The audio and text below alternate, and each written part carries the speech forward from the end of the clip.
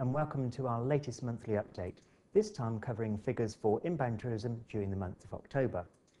In October, we saw 2.7 million visits from overseas, that representing a 4% decline on what was in fact a very strong October back in 2011.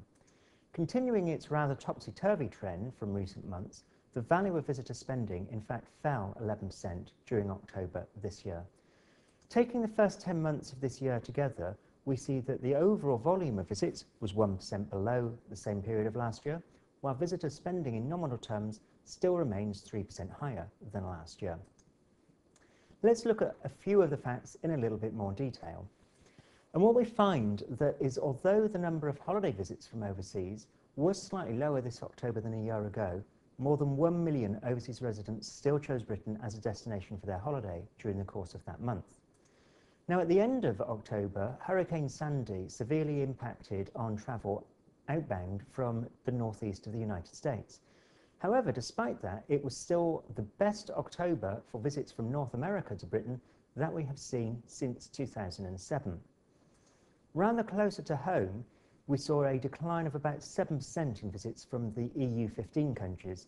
Those are places such as Italy and Spain. And perhaps worthy of note is the fact that during October, Eurozone consumer confidence fell to its lowest level for more than 3.5 years. Now, quite often we talk about the number of visits from different markets, and we're referring to where visitors actually live. But the International Passenger Survey also collects information on visitor nationalities. And we can see that in 2011, in fact, there were more visitors who were British nationals than there were from any other nationality, with around about 11% or 3.5 million visits being by those on a UK passport, followed by the French and then the Germans. So where do these 3.5 million UK passport holders actually travel from?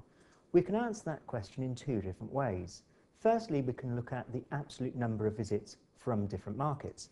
And what we discover there is that nearly 600,000 of these UK passport holders are in fact travelling to Britain from a home in France, with Spain and the Irish Republic making up the top three.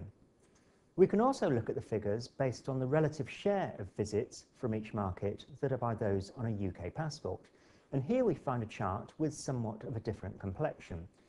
In the top we find the United Arab Emirates, with 60% of all visits from the UAE in fact being by those on a British passport.